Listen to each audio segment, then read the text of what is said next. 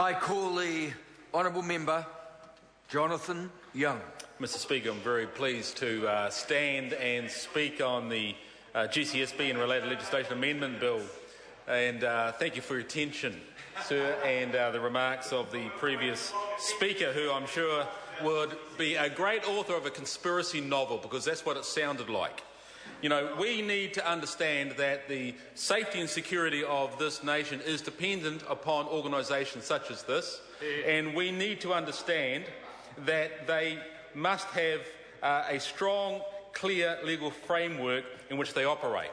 New Zealanders expect that. New Zealanders expect this government to provide security and safety to its citizens, and it is important that we have agencies who can assist and do this in a way that is appropriate.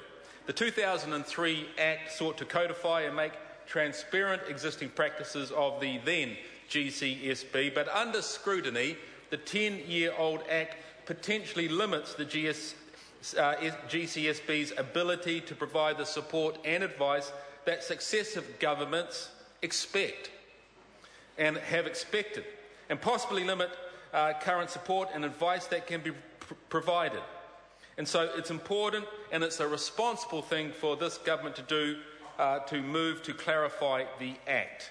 This bill will make the GCSB Act clearer and more transparent, so it is clear what the agency can and cannot do. Mr Speaker, the functions and resourcing of the Inspector General of Intelligence of his office will be increased and improved. That will increase capability and enable them to have increased scrutiny over the operations of this agency.